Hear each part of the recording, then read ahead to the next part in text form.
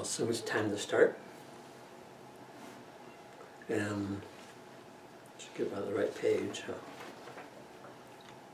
Let's start with 30 seconds of quiet time to get in sync with the Lord by confession and restoration of fellowship of the Holy Spirit. Let's start now.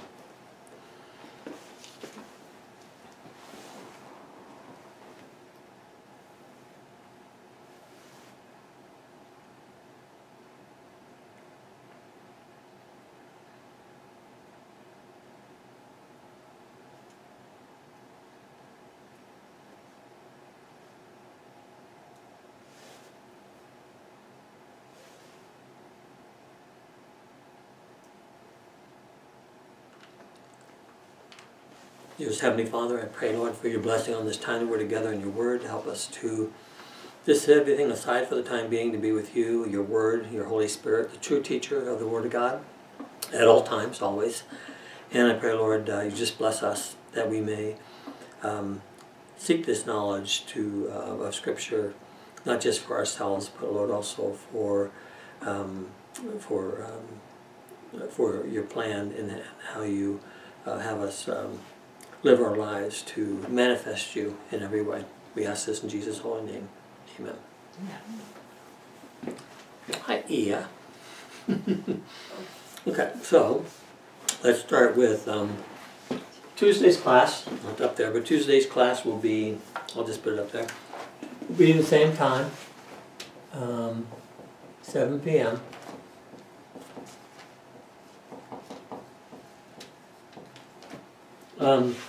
Just as a note, next week I believe is turning the clock back an hour.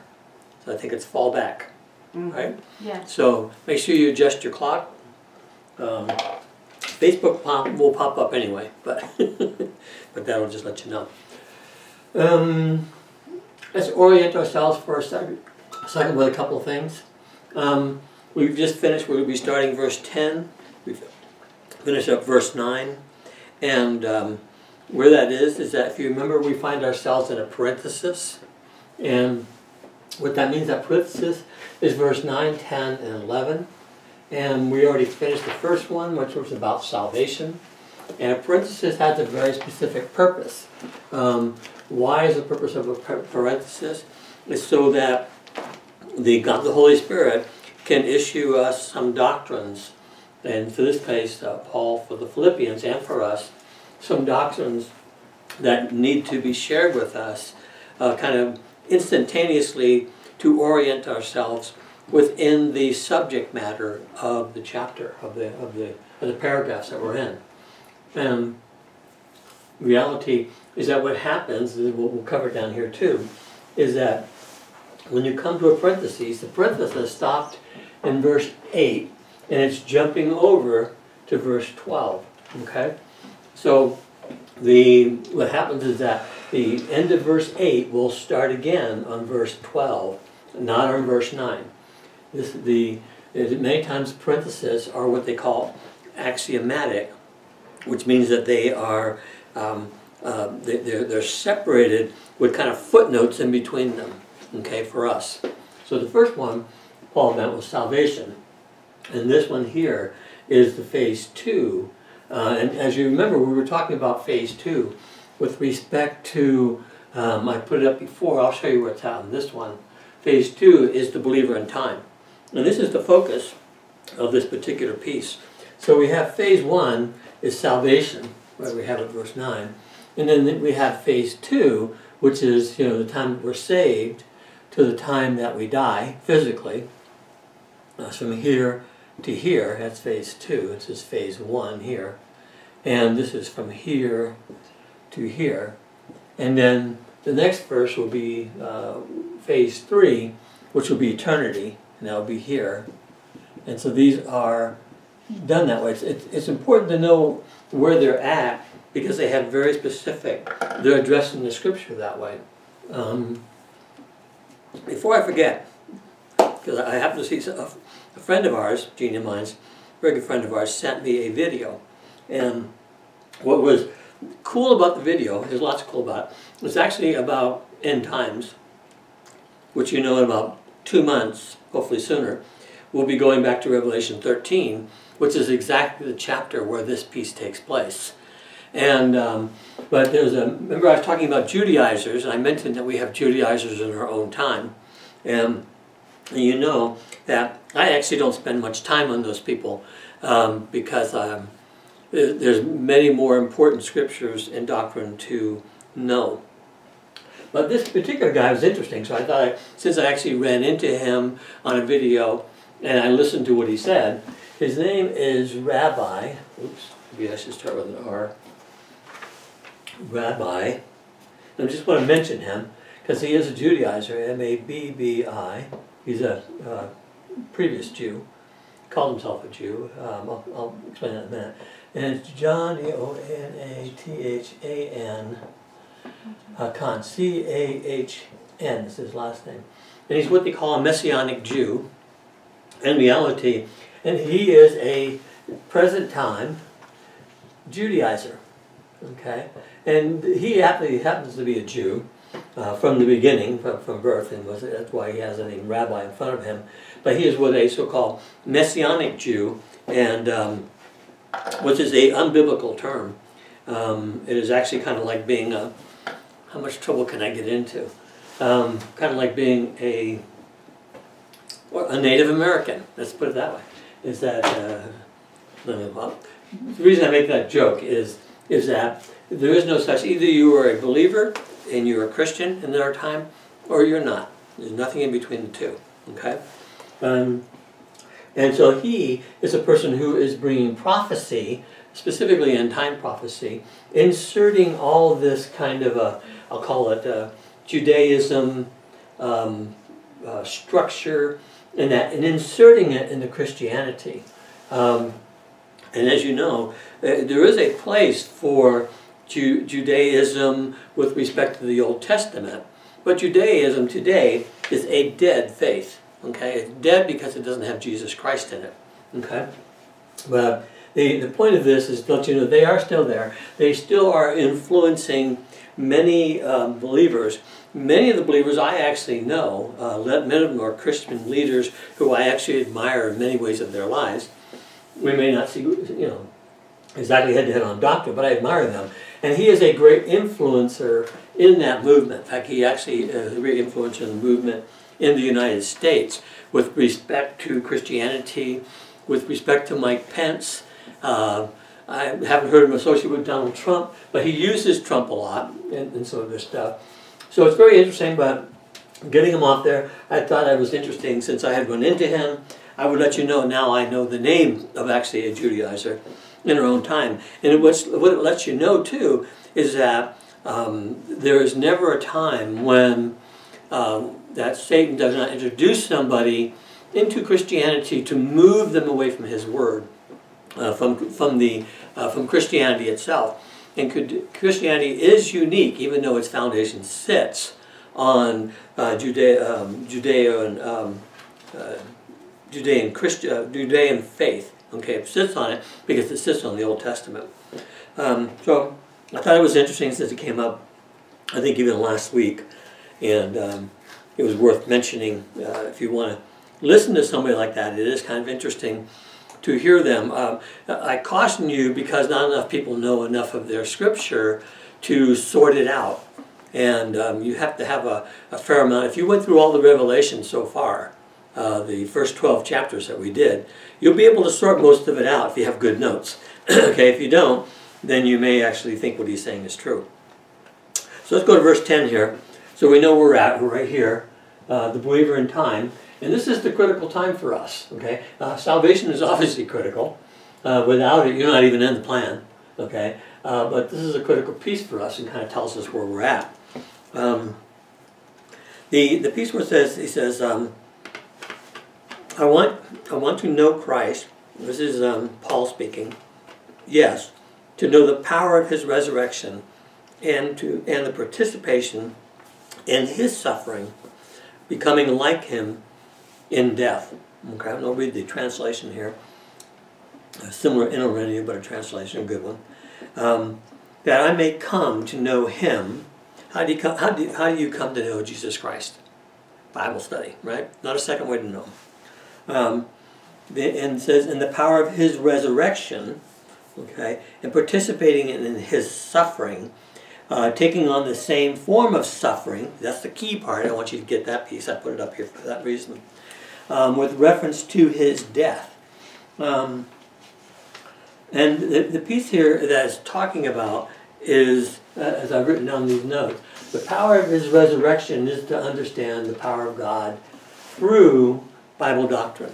Okay, and that's what he's saying here, is really to know that. The power of the resurrection, in the case of Jesus Christ, we talked about last week a little bit, is that God the Father and God the Holy Spirit raised Jesus, the man, okay, from the dead. That's important to understand, because if that's not true, like Acts tells us, I think it's Acts 15. This says is that if Christ was not raised from the dead, then our faith is worthless. So resurrection is a key piece of our scriptures, and certainly of our theology and our faith. So all this piece about the resurrection is really to understand the power of God. You know, what happens through Scripture. And the piece here on the participation in the suffering,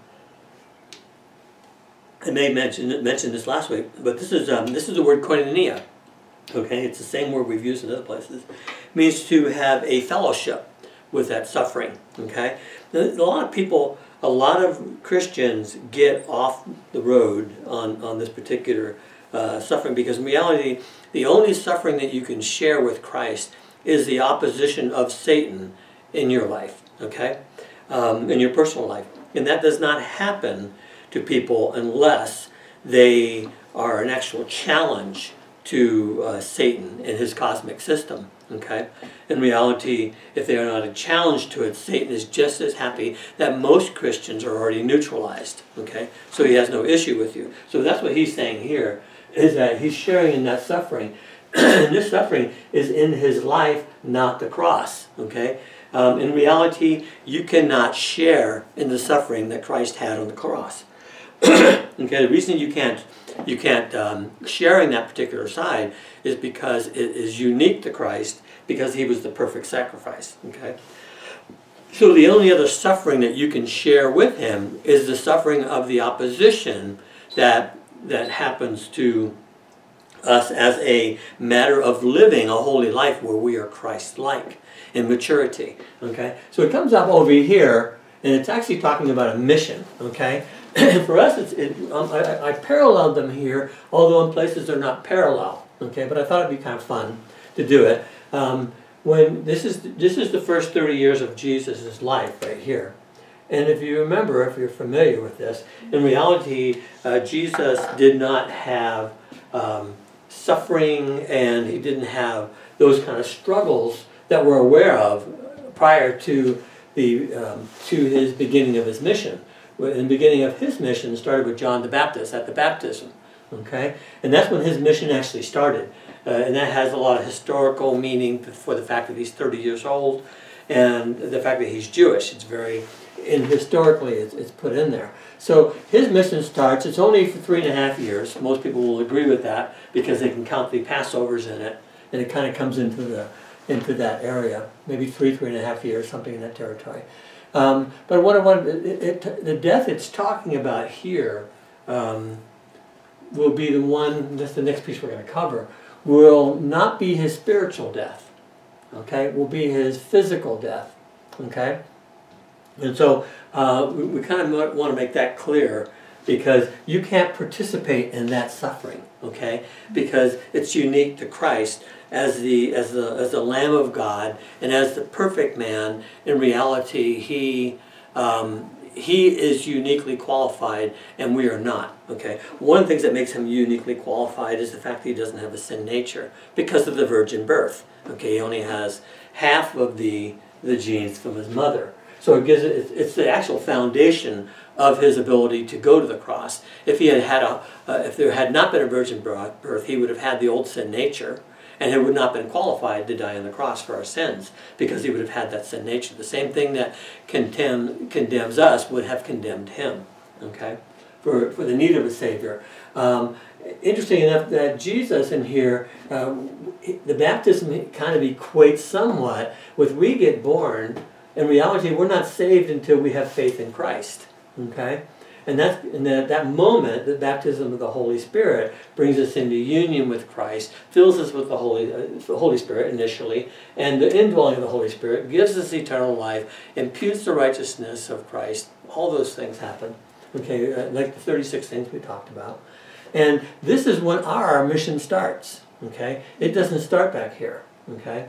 For us, it has to start at the moment of salvation, which is the baptism of the Holy Spirit, that prepares us for the ability to live a Christ-like life. Okay, and we'll cover this piece in a minute. And this is our plan, like this. Jesus had his plan, and his plan was to be the author and perfecter of our faith. That's one of the things he did. The during part, he showed us Emmanuel, Christ on earth, Christ with us. That was that piece like that, so we can look at Christ and see those things. And the second thing what it does is his really end game mission was the cross. Okay. Now notice the cross right here. I did not put it side by side with the physical death, but it has a parallel for us. Okay. His physical death was the consummation of his mission. Mission accomplished, right? Okay. He accomplished that. Our physical death matches up with his physical death as the end of our mission, okay? As the potential, okay? Now, most Christians today, I don't think even understand that they're in a mission, that they have a purpose, and that purpose is the purpose of God. I have to push a button here. There we go. Sorry about that. And so his mission is over here, and it's completed at physical death. Why does his spiritual death not match up with his physical death? Okay, why does Jesus physically die? Okay, and I just want to give you a quick answer to that. It's a long answer, but it's a quick one.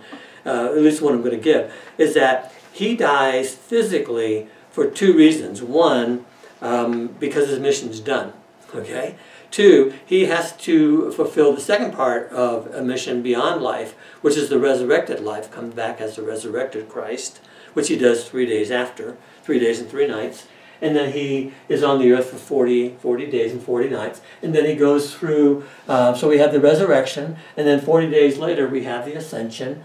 And then in heaven he has the session, which means that he presents his gift to God the Father, and that this is accepted, and he gets crossed over to be the King of Kings and Lord of Lords, one that is accepted, okay? And that has a parallel for us, okay? So the point is that watch our parallel that we have. We've talked about this thing the entire time, and understanding it is well understood when it talks about bearing the cross, okay? When it says that to bear our cross. There is no real cross for us, but that cross is an analogy of the mission that we have, which is the mission that God has given to us in his plan, okay? And that's spiritual maturity. So you see, we talked about these phases before. For us, I'm going to parallel with that, and this is the ideal plan, okay? This is not the plan that the great majority of Christians participate in because they choose not to, okay? They're distracted by things. And we'll talk about that when we get down to here. But what they do is that the first piece of that piece is salvation, and then the piece is to be maturity. And we've talked about the purpose of maturity. The purpose of maturity is to equip the saints to live the plan that God has designed for them. That's his purpose. Okay.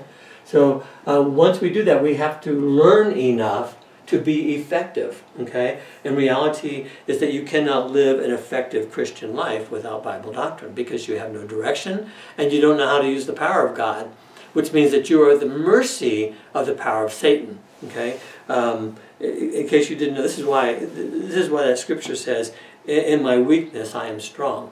Okay, it's because in my weakness, as a Christian, as Paul was, and as you are, that weakness is the decision that we don't have enough power to live the life that God put before us. So we humble ourselves. And when you humble yourselves, you confess your sin and you humble yourself, the power of the Holy Spirit and the truth of God, as the power systems that you live are the power systems of God himself. Okay? And they are more powerful than the cosmic demonic power. Okay? So what happens to us as human beings is that when we are not submitted to God, the world power actually overcomes us. This is actually shown very clearly in Romans 8 verses 1 through 8. In reality is that we can't live the power of God's life. We can't live a Christian life in our own power. We don't have that kind of power as human beings. So we borrow power, okay? And we borrow that power by confession of sin. The Holy Spirit, okay, now becomes the power system I live in. And we borrow the power of not human thinking, but God's thinking. Okay, that's the power of the Word. Okay, and using those two together allows me to live a godly life, a mature life. But if I don't use those powers, I am weak. I am on my own. Okay, hopefully that makes sense.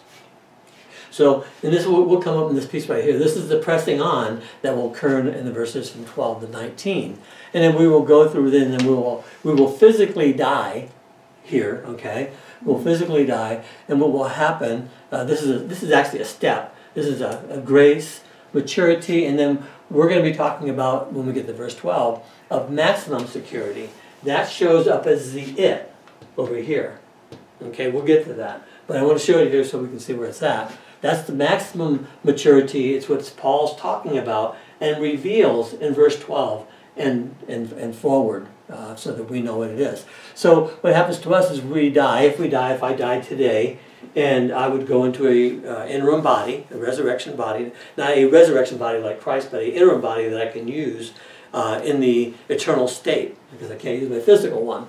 And so what would happen is that the Bema seat, the judgment seat of Christ right here, is where we would receive our rewards. Okay? This is the part here with, I have a verse on it somewhere, but yeah, not till verse 13. So we'll get to it in verse 13. But I want to show you what it is. We'll get our rewards at the judgment seat of Christ, which is also called Bema seat. Bema just means seat, is what it means.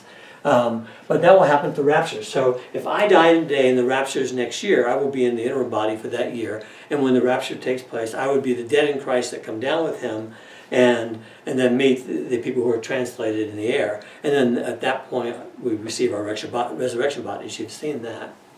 And when we go to heaven, at that point, the judgment seat of Christ takes place and the rewards are given out. Okay? And we'll get to that because it shows up in verse 14. But over here, so we have the rapture, and this reward is for the Nikao only. Okay, at least everything that's revealed shows up as the Nikao only. Especially the higher rewards that are shown are there. But look at the parallel here. As Jesus Christ in his physical death and the ascension, the session, achieved the title of King of Kings and Lord of Lords. That is given to Jesus Christ the man. Why? Because he accomplished his mission 100%. He says that in Revelation 2 and 3. He says, those who overcome like I overcame, we're on the same level. We're in the same, not the same level, but we are the Nikao. We are the overcomers. Okay, that's the Greek word for that. So what happens is that our rewards, the Nikao only, will parallel that at the judgment seat of Christ. We will be rewarded as he is rewarded. And we'll cover that in verse 14 when we get there. But note the exact same structure that God the Father gave to Jesus Christ. God the Father is the planner. Jesus didn't come up with his own plan. He actually followed the exact plan of God the Father. Okay? That's why he says, and all the things he talks about in Scripture, he says, I do not do what I want to do. I only do what my Father tells me to do. Okay? It's very simple, very similar parallel to we have the Holy Spirit at Pentecost. And what do we know from John 8, chapter 8, is we know that the Holy Spirit will only speak the things that what? Jesus says. Okay? So he is the time, the dispensation, the time period that we're in. The Holy Spirit will only speak the truth that is given by Jesus Christ. So we find the same attitude that we have the Son following the Father, and we also follow the Father. This is not Jesus' plan. This is God the Father's plan. How do we know it? It's because it's written in the Scriptures. What we do is that we follow Jesus Christ, because when we use the power systems that He used, which were filling of the Holy Spirit without measure, that's what He had, and the complete Scripture, which He obviously is the author of, okay, author and perfecter of our faith. He is the one who showed us how to do this. That's why these things parallel. Okay, this is only for the mature believers. These are the ones who are going into maturity. The other ones are called cosmic believers because they follow the world system. Okay, and for them they get no reward, although they do become saved, and that'll come up later on too. So this is the participation in the suffering. As we go into maturity, we will suffer persecution and opposition by Satan's people who are on Satan's side. Now, we know from Scripture, both on Jesus' side and on Paul's side, this was always the religious. Okay? And for Paul, it was always other Christians. The Judaizers were Christians who had gone to Judaism. We're familiar with Alexander the Coppersmith, as we talk about Demas and Hymenaeus and other ones. But they were believers who actually persecuted Paul the entire time. So most of the time that when you walk with the Lord, the persecution doesn't come from unbelievers, the persecution comes from believers. Okay, that sounds odd, but if you look at the examples, that's always true. The people who executed Christ and screamed, "Execute him!" put him on the cross, execute him. Who were they? They were his brothers, right? They were Jews. Okay, it wasn't the Romans. Remember what the Romans said? Remember what Pontius Pilate said? I see nothing wrong with this man. I wash my hand of this. I'm not guilty. Okay, and then the Jews who were the Jews who were of Jesus' exact faith are the ones who said, "We will take his blood upon ourselves and our children." Okay, so that just sets you up. So you understand who the suffering is done by. You would think it would be done by people who were, and it can be, but the greatest actually persecutors of the mature are the Christians, not unbelievers. So I want to get this last piece here. It's participating in his suffering. This is satanic opposition. That's what we would call it. That's what we would participate in, just like Jesus participated in. Okay, we take on his suffering. We have fellowship with that suffering. It means that it's part of our lives. We participate in his sufferings through the satanic opposition. And we talked about this earlier in the suffering that mature believers do. To let you know that people who are not maturing do not suffer in this same suffering. Now, what they generally do is we'll talk about them too, when we get past, I think it's verse 19, they will suffer as a result of choosing against God. Okay? Most believers make bad decisions, and because of those bad decisions, they suffer the consequences. If they stay out of fellowship with the Lord long enough, they actually die the sin to death, and we'll talk about that in the last 3 verses of this, but that's believers that's happening to. Okay, it's on verse 19, 20, and 21. So just to let you know, so that's all there. So the piece I want to get to in here says that he says we take on the same form. It says becoming like him in his death. Okay. And what that piece is, this is talking to the mature believers. He's talking to mature believers, and the opportunity for everybody else to take on, in reality, is to take on that Christ-likeness, okay?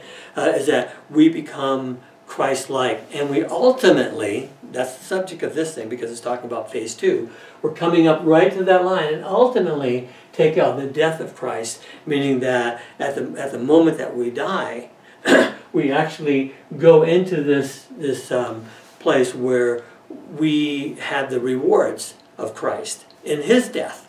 Okay? In his death. He died physically, completed his mission, and became the King of Kings and the Lord of Lords as a result of his death. He didn't take it on this side. Remember, he was spat on, he was beaten, all these other things happened, nailed on the cross. None of that happened on this side. It all happened on the other side. Once he died, he received that honor and title forever. Okay, when we look at Revelation chapter 19, there's a piece in there where it says he was the king of many crowns. Okay, he took those crowns on in actuality at the point of death. And the same thing for us. We will take that on at the death, being like him in that exact same piece. Okay, we are given the honor of living a life like him and suffering like he did in opposition to the satanic world, and then coming to that part of death where we suffer the similar death, which means we walk through that phase and we are honored there as a result of that. Okay, our honor comes afterwards, and this is another parallel. When he completed his mission, I'll just draw it here. Okay, for the great majority of the thing, he completed his mission. Okay, where was that? That's the cross. But he didn't die, right? He died shortly afterwards. Okay, where he had his physical death. Okay, and then he went 3 days and 3 nights in the grave, right? That's when we're not even going to get into that, but he did a lot of that. Then he was for 40 days. Okay, there's 3 days here. 40 days he was on the earth, right? And then he did so the resurrection is here. The ascension is here. Okay, this is 10 days before Pentecost. And he went up and he had the session, probably the same day, I suspect. He didn't have any trouble flying eternity. And he got the session here. And this is where he received that award. Note that there is a space there. Okay, a very similar space happens with us. We physically die. Okay, we live in the interim body, whatever that is. Okay, that's the eternal spot where we cross into eternity. And then at the judgment seat of Christ, okay, we get our rewards. Okay, so the parallels here are just ridiculous. That there are so many parallels to it that they follow the same plan, that they follow the same place. Okay, so that's becoming like him, and like I said here, that's suffering in his life, not the cross. Don't be confused. You don't have the ability to have any participation in the cross. Zero. It's an act of grace that we participate in the divine life. So we become like him in his death. Okay? That's where in his death takes place, we go to the other side just like that. So that's a piece of that fits there. Now we're going to talk about verse 11. I think I got everything I need to do. Other than the fact that, like I said, many believers, if you have to look at the subject, he's giving an axiom here, but this axiom applies to all believers with potential. They have the ability to, whether they participate in this, whether they ever seek the knowledge of God, the power of God, the resurrection, whether they ever participate in fellowship in the suffering like Christ, will only happen if they mature. And whether they ever become like him, this is potential. Okay? That's all potential, specific to the Nikao. Okay? Everybody, the unbelievers will follow that path, but whether they will get any of this, and specifically this, depends on their volition. Okay? What they choose. So let's go to verse 11. Okay, down here. And this is the phase 3. We're still in the parentheses, remember? We covered for phase 1, with phase 2, and now he's going to give us an axiomatic statement at the finish line. Okay, that's really what this is. Really, it's crossing the finish line. Okay, very short. We can just kind of tag it here. He says, and so somehow attaining to the resurrection from the dead. Now, note that that word is singular in the English. It's dead. But the Greek word is plural. Okay, it's not singular, it's plural. And so you kind of have to look behind it. So what deaths could it be talking about in the plural? Okay?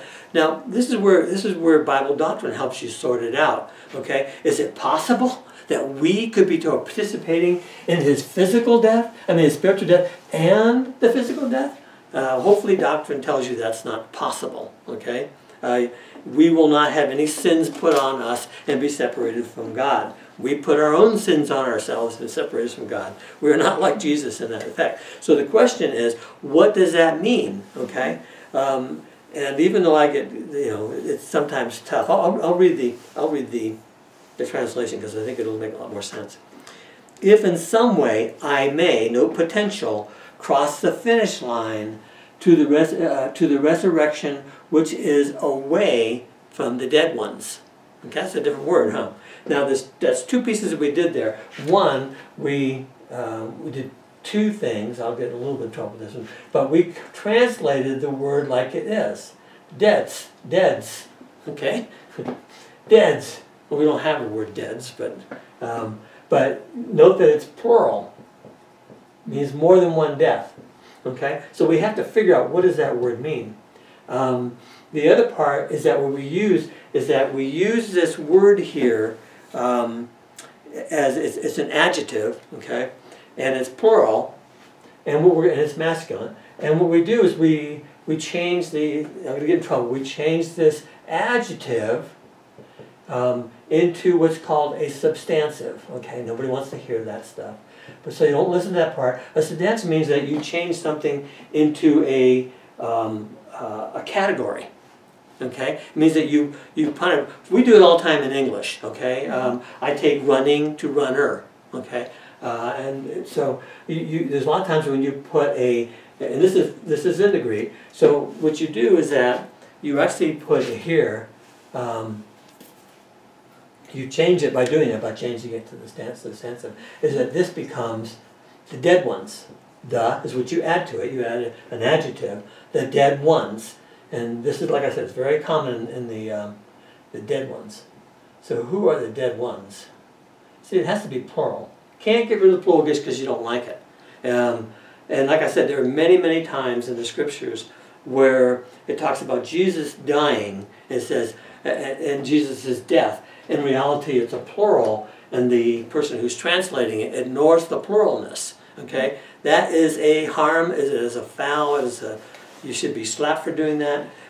You have a responsibility to translate it, even if you don't like what it says, even if you can't explain it. Okay, so the dead ones here is like remember I said, it's axiomatic. Okay, that's the part that what axiom could the Lord Holy Spirit be telling us as a part of phase 1, 2, and 3. Okay, the word here, the preposition here is the word ek.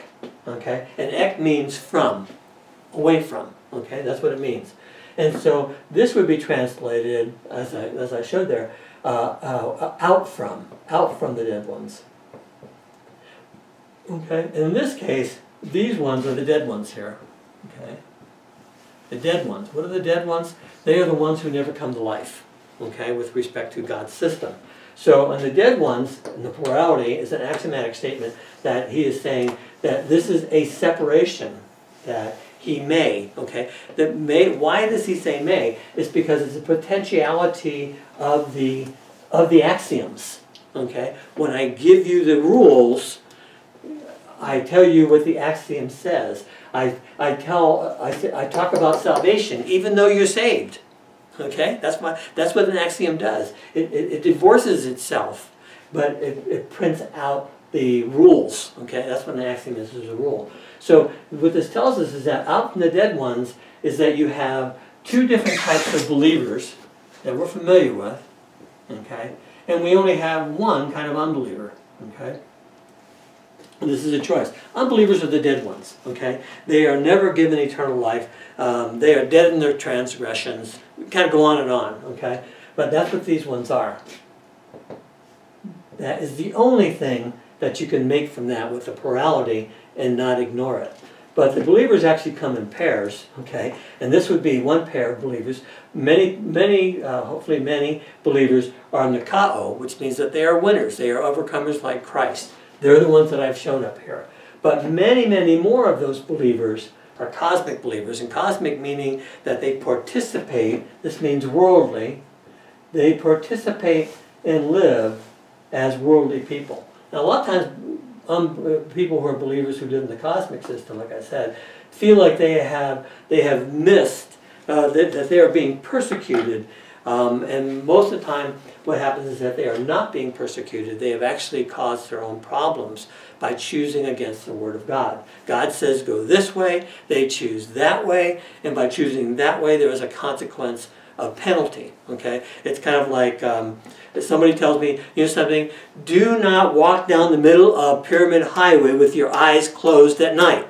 I go, I'm not going to listen to that. That sounds like, well, I have freedoms and rights. I can do whatever I want to. Okay?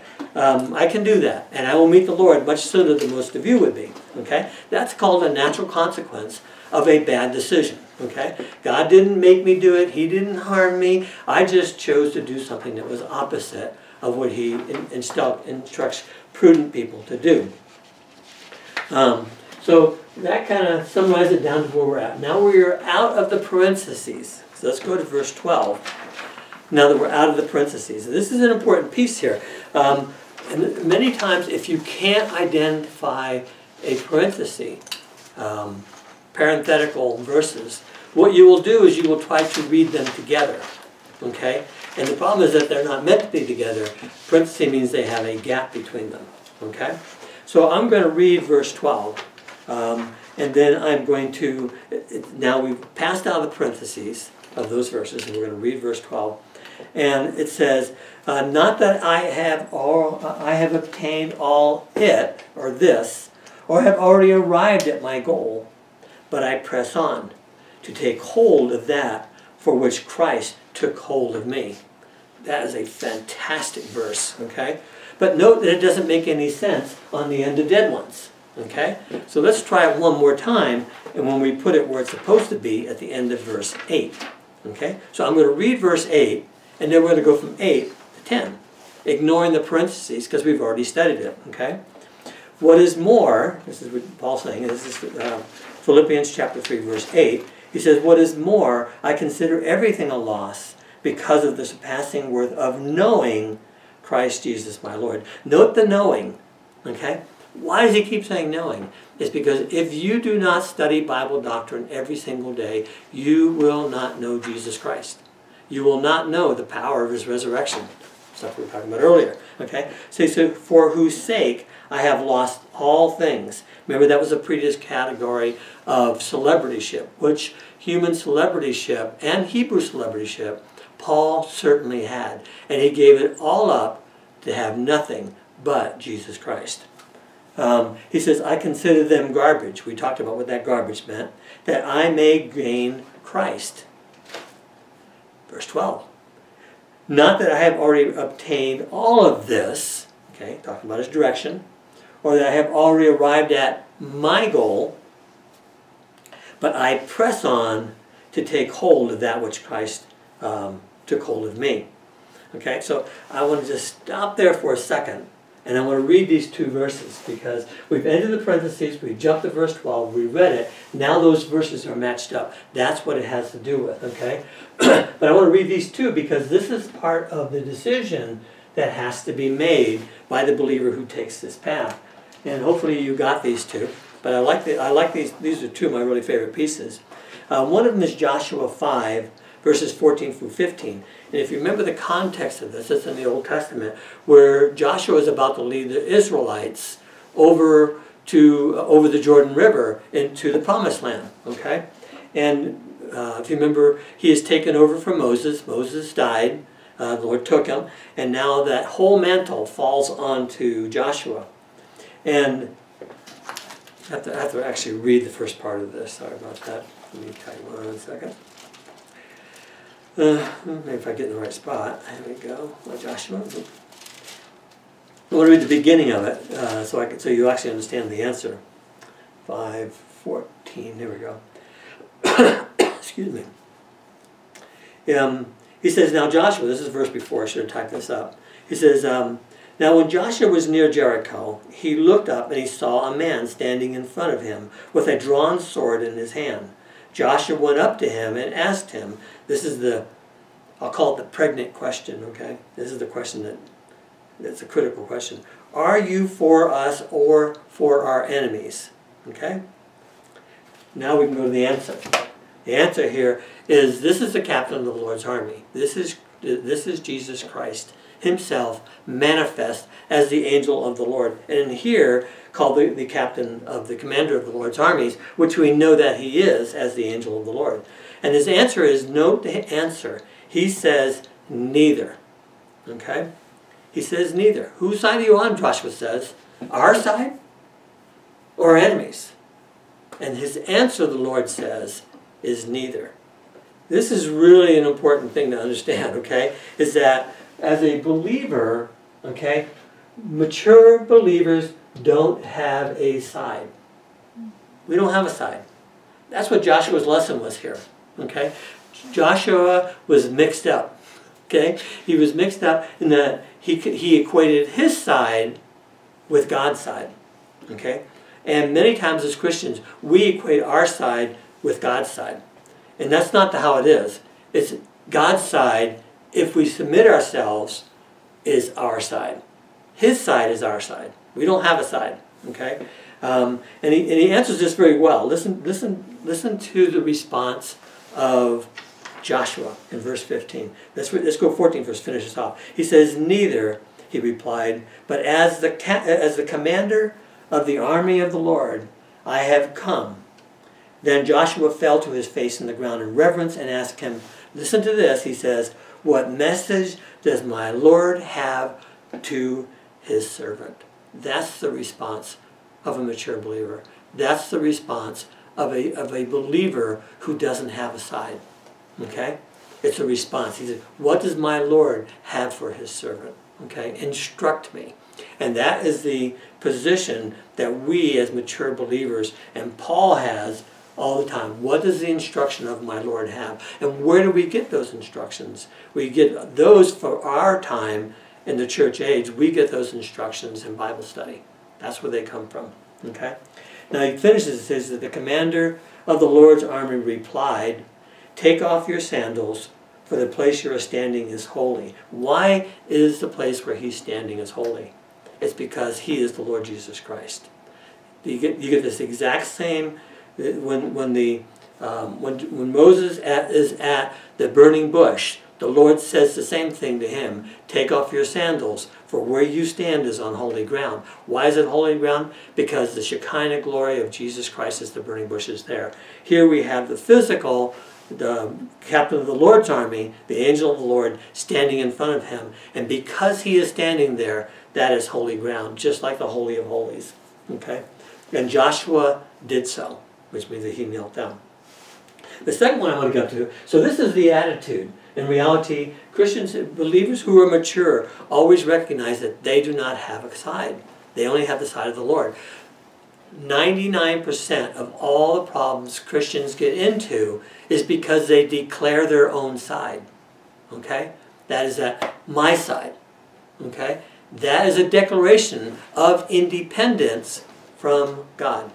Okay? From a spiritual point of view, that's a declaration of independence. That's the same thing that Satan did when he declared himself above the Holy of Holies. Okay? The second piece here says, it's in Luke 10, verses 38 through 42. This is the thing that we as believers have to have. Okay? Right here. This is called Mary's Choice. You're familiar with the story. As Jesus and his disciples were on their way, he came to a village where a woman named Martha opened her home to him. She and her sister, called Mary, who sat at the Lord's feet listening to what he said. Note where she is. She is in Bible study. Okay? Every word the Lord says, she wants to hear. She's right there. Okay? It says, but Martha was distracted by all the preparations that had to be made. Had to be made for what? Jesus being there. Okay? So note the difference here. She's distracted because she wants to make sure everything's perfect for Jesus. That's a really great reason, right? But on the other hand, where's Mary? She's at the foot of the Christ, listening to every word that he says. Okay? So Martha, it says, she came to him and asked, Lord, don't you care that my sister has left me to do the work all by myself? And then she has, first that's the question, and then she has the audacity for the answer here. Mm-hmm. Tell her to help me. Lord, tell her to help me. Okay? And the Lord says, Martha, Martha, This is that part you go, oh, Martha, Martha. Okay.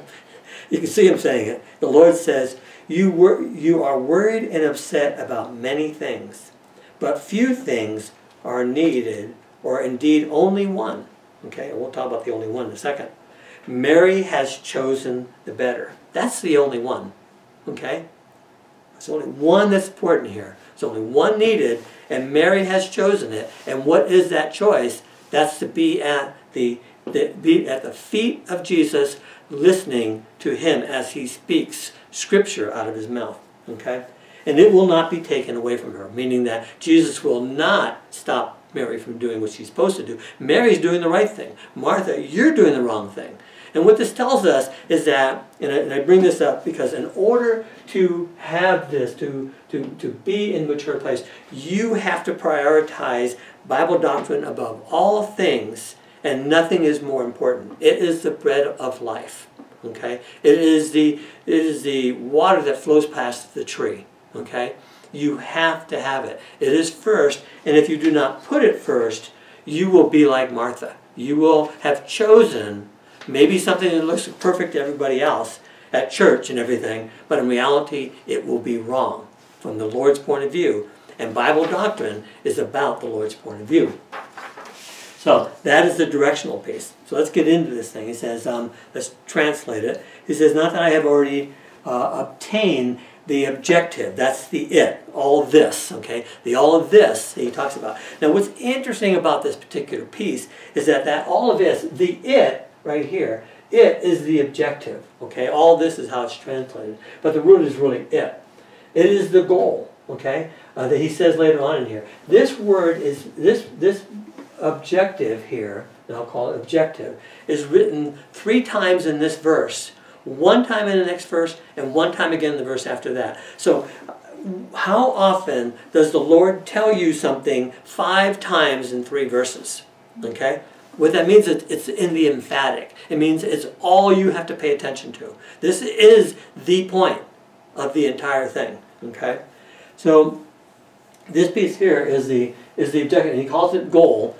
He says, as you see in the piece, he says, or have I already arrived at my goal? Okay? And this goal is not Paul's personal goal, except as that has been given to him by Paul, the apostle. I mean by Paul, by Jesus Christ himself. Sorry about that. Jesus Christ himself has given him this goal right here. And that goal, we'll see as we go through it what it is. Okay? And he says, note that he says, at this point, this is like 62 AD, he has not achieved it yet. Okay, so what does that tell us? That tells us we know where he's at, right? We know that he is in the piece right here someplace. He's down in here someplace, and the Philippians are following him. Remember we talked about that. We put that curve up here. And what he's saying is, I haven't achieved it. Whatever it is, it's in the future, right? I haven't achieved it yet. I have not obtained the goal, okay? Note where the goal of Jesus Christ is at. It's at the end, okay? That's the completed goal. Everything Jesus does here is to accomplish the cross, okay? And that's with us. We need to go through maturity, which is where Paul certainly is. Any idiot who knows anything about Paul knows that at this point in his life, he's in the prison epistles. He is writing some of the most mature doctrine that's written anywhere in the Scriptures, beyond everybody else's. And what he's saying, whatever he's saying here, he's saying, I haven't achieved it. And what he's talking about is this maximum maturity that we talked about last week. There is a maturity that is beyond maturity. This is that, remember we talked about before, it says the super grace, the much more grace, that much more grace, the hidden manna, all that stuff, okay? That's the stuff that God has for those who are not just mature, but pressing on to have even greater maturity, okay? And it is unique to Christianity in the way that we achieve it. Okay, it's different than Moses achieved it, or Jeremiah achieved it, or them. And what he says here, he says, the word here is the same word, it's the same brace word as the end. When Jesus says, it is finished. Okay, the word here is teloleo, okay, it's a verb, but it means to complete, to reach an objective. Okay, but when Jesus said, it is finished, he was talking about his goal. It was done. It's finished. What was finished? The world, he had paid for the sins of the world. Note that he said that when he was still alive. What does that mean? That means it wasn't in his physical death like you hear all the time. He says, it is finished. He speaks it. It can't be his death. It can't be his physical death if he tells you it was finished in the past tense. Finished. Remember, that word is finished, has always been, it will be finished forever. It's done, done, done. Okay? And yet he hasn't died. So it tells you that the physical death of Jesus Christ is not his objective. The death of the cross, the spiritual death of having the sins on him that separated his fellowship from God the Father and Holy Spirit, is the death that it's talking about here. Okay? So we'll finish. We'll get about. I got about 2 more minutes I'm going to use, and then we're done. But I want to get to this piece. That this is also in the perfect tense. It means it is something to be completed. It is a perfect objective, meaning that's the end of it. And note that it is also passive, which means that he does not create it; he receives it. Okay, the objective he received. Okay, who did receive it from? God the Father as part of his plan. The other part here is that but he hotly pursues it. He presses on. And he says that, he says, but I press on to take hold of that. And this is a military term, diako.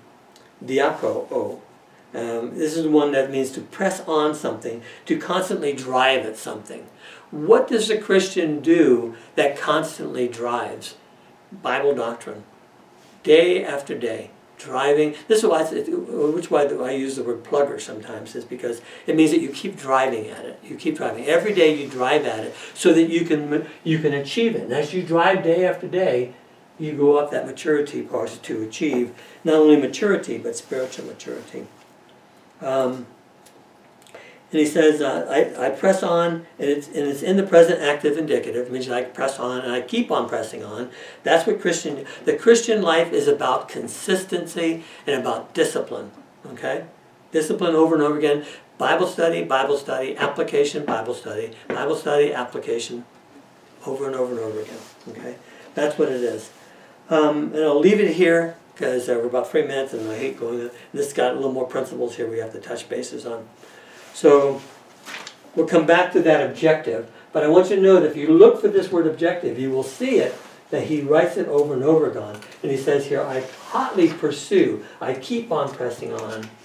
And then he says, the third time it's mentioned, to take hold of that which Christ took hold of me for, which means that Christ saved me so that I could achieve this objective and cross that goal line.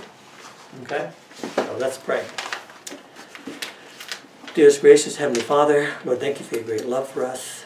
Thank you for that you put your plan before us. There's no guessing about it. You put it there, you mention it, you talk it over and over and over again. It, goal, accomplishment. And we pray, Lord, that we put our eyes on that, our focus on that. That's our destiny. That is our plan that God has for us. And if we don't continually keep it in our minds and continually study so that we are not diverted by it, by anything in the world, by anybody in the world, we will accomplish that and please you and please our Father for that plan, just like our Savior did when he died on the cross both times. We ask these things in his precious, perfect name as the author and perfecter of our faith. Amen.